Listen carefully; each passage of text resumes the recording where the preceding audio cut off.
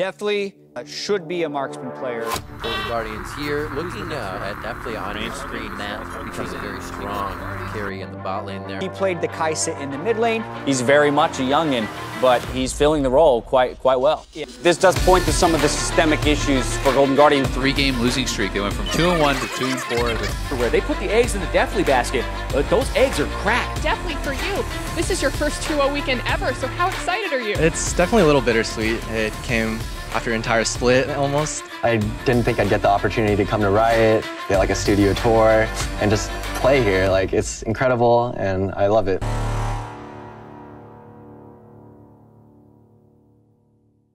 So before joining the LCS, I played 2 splits in Challenger, where we got first place in the regular season and proceeded to get second in playoffs. Both seasons I played in the promotion tournament, we failed to qualify. And for some reason, there's a Poppy on the Rift here for E United in this best-of-5 relegation match. They wind up losing this one. They're going back to the Challenger Series for the duration of summer. But Envy's already cut off his escape method. Gilius has gone down over there. Poppy now is going to get collapsed on, and yeah, just going to wind up going down. And E United seems to be just falling apart at the scene. Hey guys, it's Deftly May with Yahoo Esports, and I am joined by E United's Deftly, fresh off of that elimination tournament.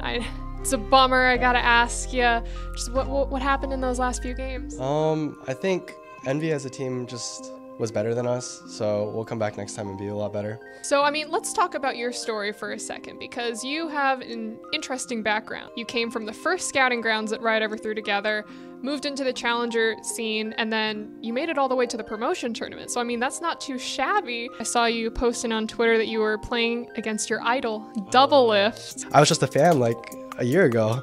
I just watched LCS, I thought it was really cool, and I've always like thought of him as my idol.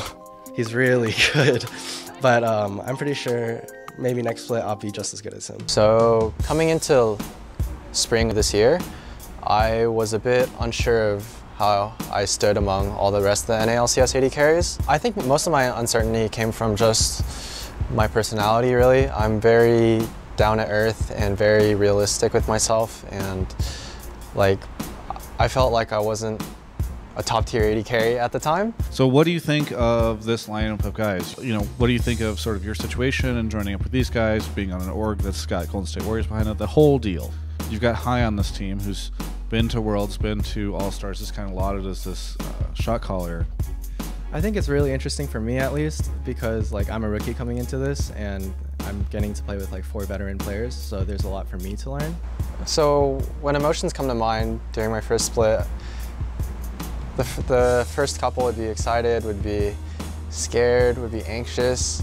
Very anxious, actually. My first couple matches on stage, I'd say my first 3 or 4, like the first 2 weeks of LCS, my mind was like numb, and my fingers, I felt like I wasn't playing like I usually played, and that affected my performance. There's still questions around who's going to be the carry of the team of Golden Guardians. We know High's the brains, but who's going to be the bronze? Who's going to be the person that he's going to command to body the enemy? Looking at Deftly on your screen, somebody that feels like he could learn a lot from Matt, become a very strong carry in the bot lane there, especially with the guidance of High, that guy in the mid lane. Since we started off the split, or the spring split 0-7, there wasn't really much.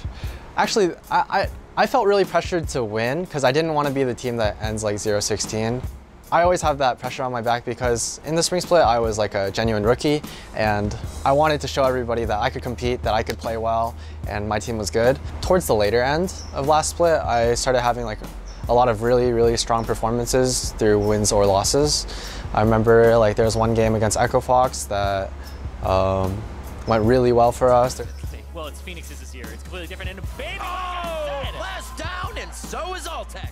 That game against Echo Fox was one of the first times that I kind of completely took over the game. Me and Matt got like 3 or 4 solo kills and just like in lane, and I just felt like I was coming into my own. Golden Guardians right now sitting at the bottom of the standings, dead last, are taking on Echo Fox, the #1 team. You gotta play to your own style. You gotta make them play to that style as well. Even initiating onto Adrian when he has his ultimate. Look at that! He didn't even use it. Cow down, almost being down. Phoenix is now in the middle of the fight, trying to fight under the sun. That's it. Nobody. I think I really struggled to play against like stars. Me coming out of my comfort zone a bit came from just a gradual progression in ways where like Last split, Adrian and Altec were considered like a really strong lane and a really good bottom duo, and we were able to like completely smash them, and that just gave me that little extra confidence that allowed me to take a step further. And with every small victory we get, even if we don't win the game, like if I'm doing well, it still boosts my confidence a bit going into like the next week, and I think that's how today I'm able to like play against anybody. To be honest, it felt very sad and depressing, going 4 wins and 14 losses. Going into the mid-season or off-season in between splits, I felt like we as a team really needed to push each other and improve as a team. I felt like that was like the biggest change we needed to make going into this summer split.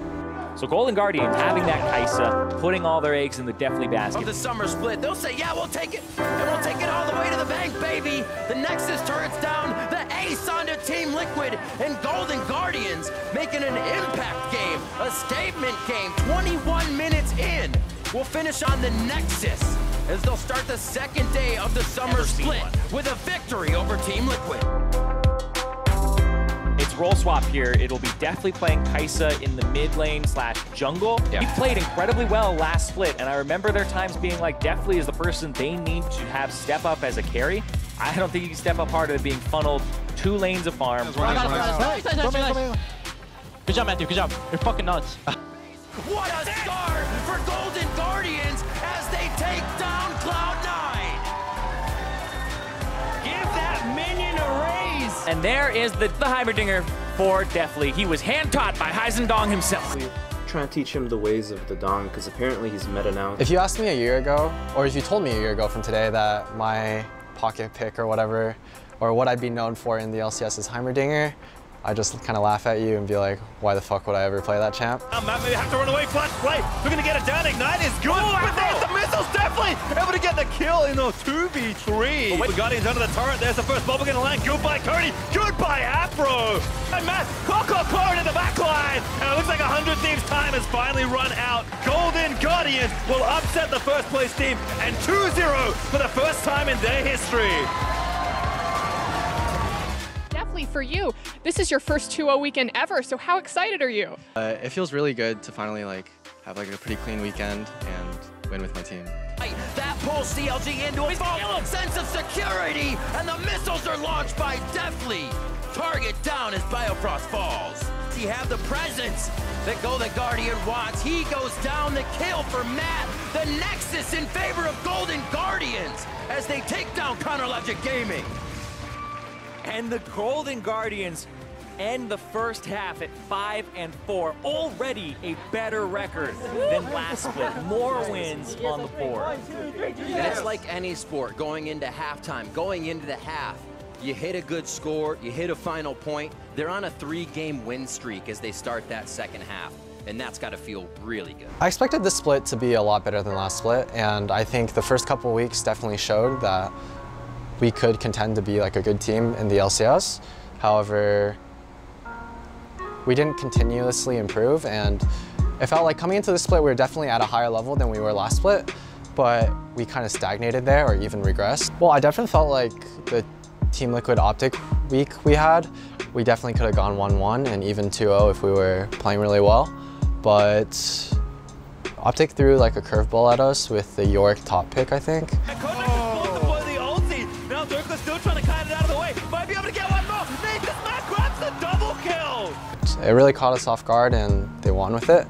And against Team Liquid, we threw that week was just so sad. We threw 2 games where they're completely in our control. Like the game should just be over. But due to our poor team chemistry and poor macro play, we weren't able to close out those games. So that was just a big warning sign to me that these are things that we really need to improve on going into the future weeks. For me, during those losses, I just resorted back to solo queuing because I felt like that was the only way I could really improve, but at the same time, it felt like I was kind of banging my head against the wall, just playing solo queue all day. I definitely don't think it's healthy, but at the same time, I felt like it was the only thing I could do. For me, being in the LCS has been losing. I personally am a really competitive person. And ever since I was born, I played a lot of sports growing up as a kid, and I hated losing. I hated losing, and I never wanted to not only did I not want to lose, but I never wanted to be the reason that my team lost. So every time we lost and it was because of me, I really took those to heart, and I really it really pissed me off, and I'd work extra hard to make sure that that doesn't happen again, and I'm playing the best I can to make sure my team can reach the finish line. I'd hope to say that the thing that I improved on the most this split was my play. I feel like if you look at a timeline from beginning of spring split to week 9 of summer split, you can see vast changes in my play and consistency now than before. Personally, I don't really care about statistics and whatnot outside of wins and losses. I don't really care too much about DPM. I don't care too much about how much CS I have. I don't care about all these minute stats. What really matters is if my team won or not, and I just want to help my team the most I can. I hope by the time I retire, I'll be considered one of the best AD carries in North America and one of the best NA talents produced here. I want to show that I'm not just a KDA player, and that I can carry my team through the finish line and prove everybody wrong. Where's Deftly? Where's Deftly? Where's Deftly? Where's Deftly? Man, where's Deftly?